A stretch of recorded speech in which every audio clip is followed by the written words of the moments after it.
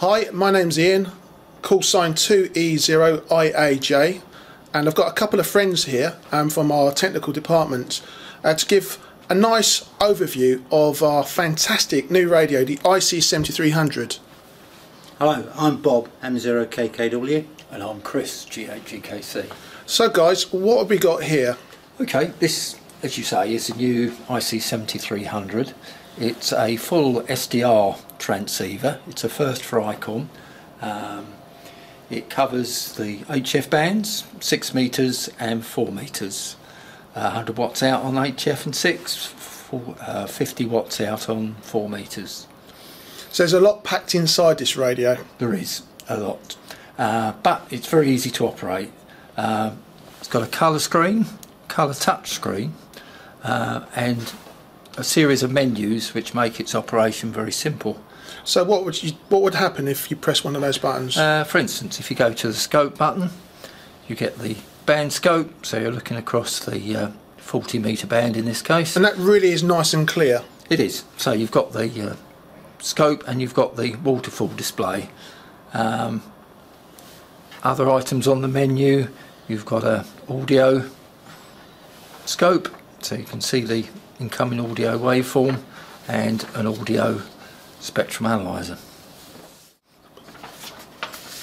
Other items, a meter, you can actually display output power, SWR, ALC, compression, SWR, all on one screen.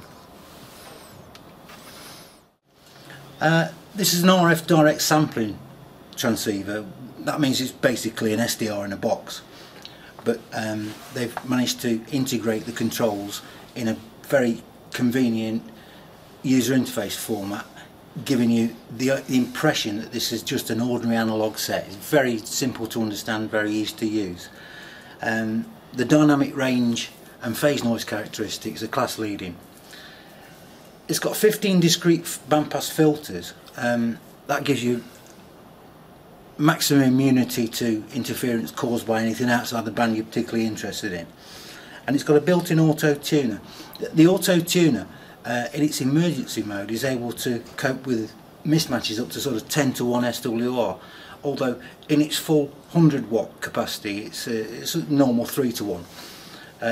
It does give you the facility that you can on occasion use low power and mismatched antennas should you wish to. With the function button pressed, we've got the option of selecting the preamp or the attenuator, the AGC setting, the notch filter, noise blanker, noise reduction, monitor, transmit bandwidth, compression, Vox function, and also IP+.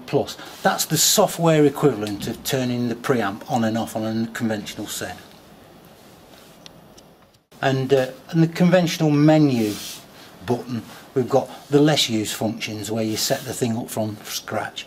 You've got scope functions, audio functions, voice, meter, SWR, memory, scan, memory pad, record, and the basic settings for the set.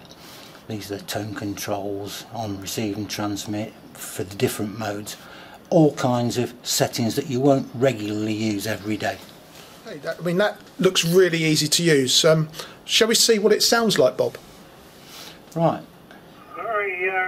This is 40 metres. Revealing the history of the building of the Riverhead, and that was a treat select the noise reduction off. See that programme last night, and noise reduction on. Set the noise reduction level. Though, really was heavy engineering and terrific accomplishment. I find that's usually enough. Near enough 100 miles an hour. That's really quite clear, isn't it? It's outstanding. Noise reduction is pretty excellent, yeah. So we've just unplugged the radio and we're looking at the reverse of the radio. Can you tell me a bit about it? Okay, on the back you've got your key socket, which is a standard sort of 1/4 inch jack. You've got send and ALC lines for switching a linear. You've got the 4-way socket for Icom remote tuner AH4. Down here you've got extension speaker, the Icom remote control CIV socket, a USB-B socket for interfacing with a computer. It's worthwhile noting that the USB also carries the audio both ways, so If you want to use it for data, you only need one connection, the USB connection to your computer. There's a 13-pin DIN socket there for audio in, out, normal analog connections. It's a power plug, earth bolt, and the aerial socket. So that's quite clean and organised. It is, yeah.